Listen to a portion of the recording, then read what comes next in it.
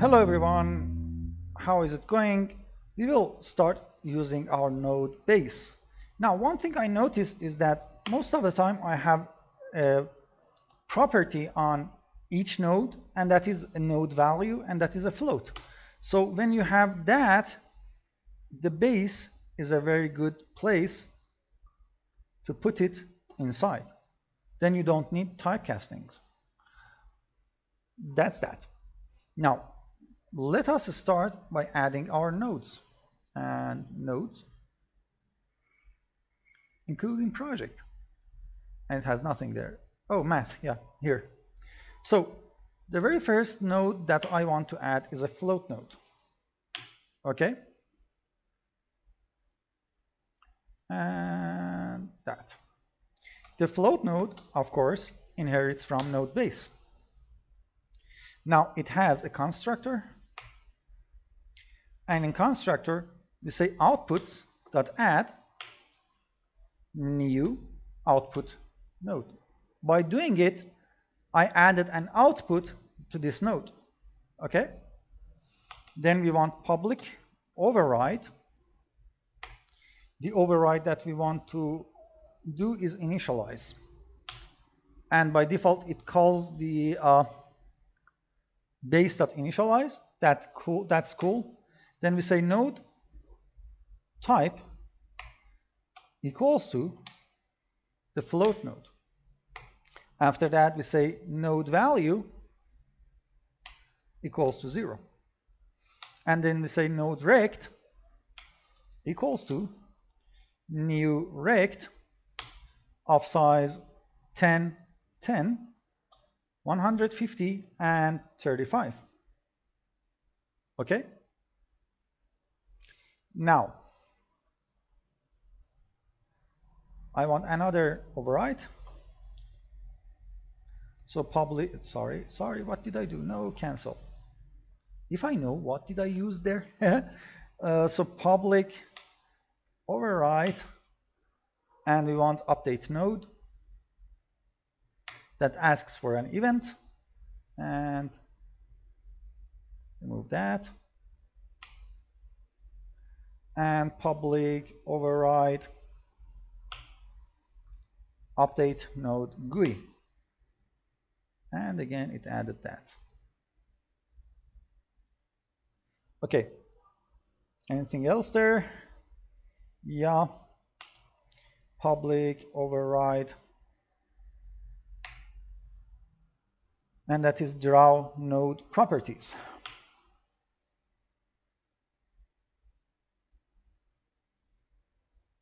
Okay. So actually, I don't use this. For the GUI, we will take a look. For the properties, however, after drawing the node properties, we say node value equals to editor GUI layout dot float field, and we call it float value and the node value. Okay? And of course, because we are using stuff, so if Unity editor and if. That's that. And believe it or not, we have our float node. So the more you go forward, the less you type.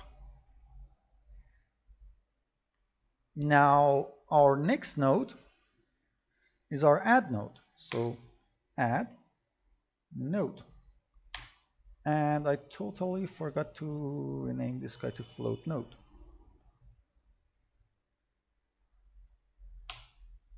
Yeah. So I can copy paste it from here inside here, because it is inheriting from base node base, and it's add node. So, and yeah, beside our output, you have two inputs. So we say inputs dot add new input node. That's one input, and then another input. For initialize, its type is add, and it's 0, and it's the same rect. Now update node GUI.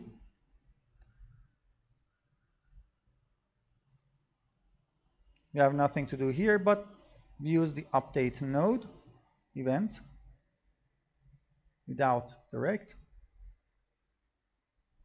So we call the base. After that, not GUI, update node. After that, we say node value equals to 0.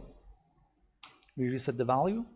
Then we say for each inside inputs var input, we say if input dot parent node does not equal to null. So if the input has a parent node, we say node value plus equals to,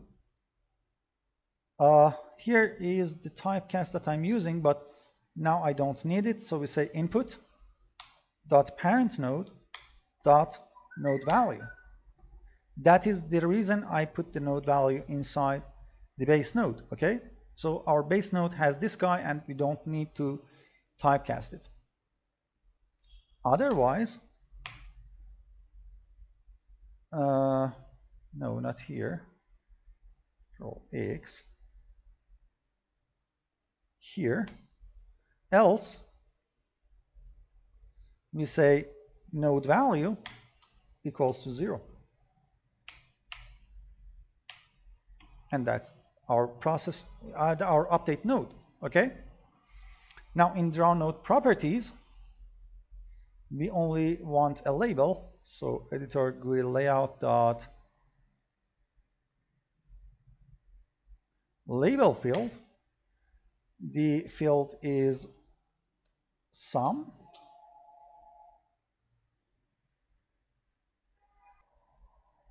plus our node value. Node value. Okay. So this method, oh, look at here. Okay, this method will be called draw properties node. Then we go for our property view and we finish it. So right now we have two nodes. Can you believe it? A float node and an add node. They do nothing, but if you look at update node, we say, okay, for each input, and if you recall, node input has a connection to the output and parent node. So we say if that input has a parent node, get the node value from that parent, add it to our value. Otherwise, if wait, oh, look at here. Okay, I need to say if inputs.any do the whole loop, and I was wondering why did I do wrong. Else set the value to 0. Okay, so if we don't have any inputs, set the value to 0. Otherwise, if it has input, sum it up again for me. And you may say, why you are adding it here? Because if we have inputs and we don't reset it, it will work as a timer and it will go up, up, up, up, up. Okay? So we have two nodes. If you want a minus node, for example, you just make it minus. So it will be node value equal to input 0 minus input 1. Okay? And for example, multiplier is input 1 multiplied input 2. Division input 0 divided by input 1, etc., etc., etc. So all the behavior of the node sits inside update node. What about the update GUI? Well, if you want to show stuff inside the node editor's GUI, yes, you can use it here. Okay, but trust me, it's better to keep your nodes as simple as possible. But if you want to, you can add, for example, this guy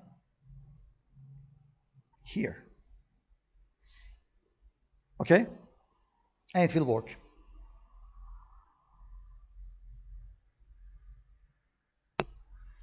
Let's keep it there just for an example.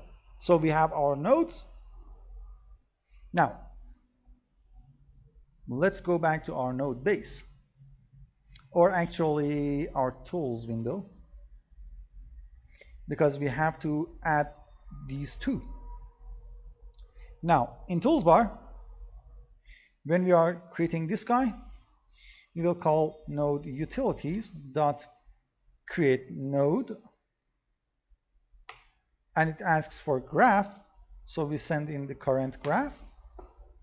The node type is, this is the float, so the float. Then we want a position, and I go with vector to 30 by 30 just to make things easier, and Control C and Control V. The only thing we change here is the add node. Okay, save. So node utilities, now we want to stub in this guy. So create node, we say if the graph is equals to null, return. We have nothing to do. Then we say node base, we call it current node equals to null. Then we want to switch based on node type and case, the float, break, and home shift tab, thank you, and case add, break, and our default and break, because we have nothing to do with default. Break. Okay. After the switch node, we say if the current node does not equal to null, we have jobs to do with that. We call its initialize, and then we call current node dot node rect dot x equals to the position that we sent in dot x. Same thing for y. And the code is great because right now I didn't assign anything to the node, and it's by default initialized as null, so this will never happen, but we will change it very soon. So current node dot parent graph equals to the graph we sent in. Then we say current node dot nodes, the graph dot nodes dot add current node. So we add it to the graph. Then we say asset database dot add object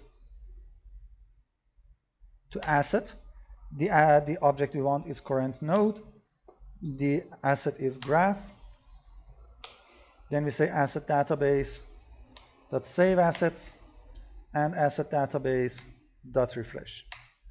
Now, if you recall, I had a line to hide the where was that? The flags. Was it in here somewhere? Or it was in node base? Yeah, here. Hide flags. Let's comment it for a few minutes. So we have done that. Now, based on the switch, we say current node equals to scriptable object dot instance create instance of float node. Then we say current node dot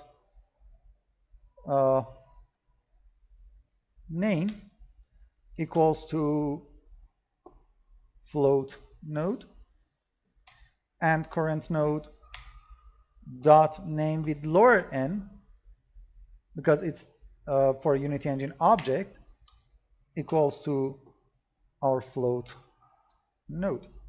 Okay, and this guy will be float. Copy, paste, and the only things we need to change is this is add node, this is the add, and this is add node. Okay, and we have our creation. Let's see if it will work. Okay, so we load our graph. We have no graph. We create it. Come on. We call it test graph and create. And we add a float node. So we don't see it yet, but look at here. We have a float node. It has a node value, if I find, yeah. And we create an add node. It has a node value. The float node inputs is 0. Output is only one element. The add node has 2 inputs and 1 output. And they are all serialized properly. Because if I hit play and if I stop, these guys won't change. Okay? For example, if I change it by now, for example 1.1, if I stop, it's there. Okay? So, it was a short episode. Oh, wait. If I hide these guys, if I want to hide these guys, it's only this flag, hide flag. So save, come back, and suddenly, if I delete the graph, if I create that graph again, yeah, why not? Okay, if I add a float node, the node is there, but it's not being shown anymore. And the plus node, and it's not being shown again. So delete it. That was the job of that hide flag, hide in hierarchy. Okay? In next episode, we will start seeing how we can show these nodes inside our work view. So let's close all but this. In next episode, we will dive into our, where is that? Views work view. Here. Because we now want to show those graphs, okay? And that would be the next episode for you guys. As I said, this episode was a bit short, but I think now you had seen how you can easily add more nodes. So feel free to add, for example, a minus, a multiplier, and a division. Just in division node, be careful that to check if the input 1 is 0, because else you will get division by 0 error. That's an exercise. Well, let's see. Current graph does not equal now. Well, it's easy. Current graph dot update graph GUI with the event and vrect. And we are done with this node. But we won't see anything, because if you see in node graph, yes, thank you, update graph GUI is calling each node's update node GUI, and yes, our nodes update graph GUI will only call the base. The node base update graph GUI has nothing. So this will be the next to do. Implement node drawing for work view. This is where we implement all the node bases. Okay? In next episode. Until then, have fun everyone. Bye-bye.